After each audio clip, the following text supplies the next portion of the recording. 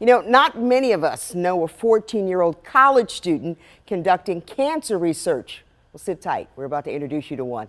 WMER2 News' Janae Wright sat down with the young lady to talk about her journey.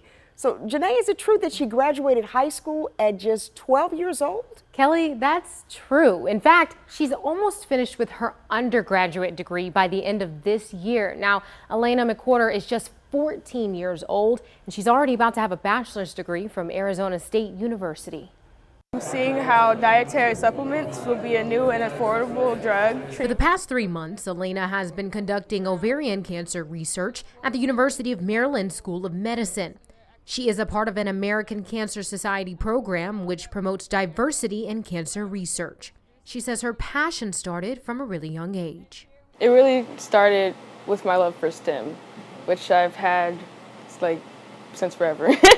Alena graduated from high school at 12 years old and began her college career. She's currently in her senior year of college and spent this summer studying in Dr. Webb's lab. She works hard.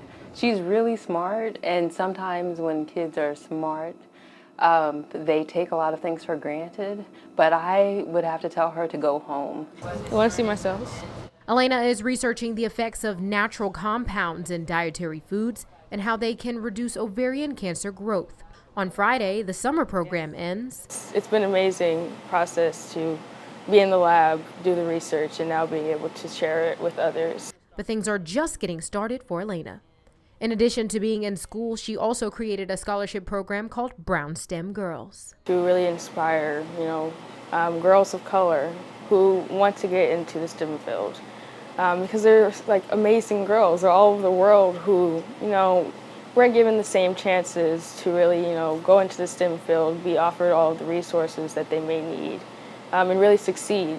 Dr. Webb says Alena has been an inspiration in more ways than one. I feel joy just to know that someone at this age who's been given opportunities is wanting to pay that forward and give people all around the world opportunities. I'm graduating in December, so I'm really excited.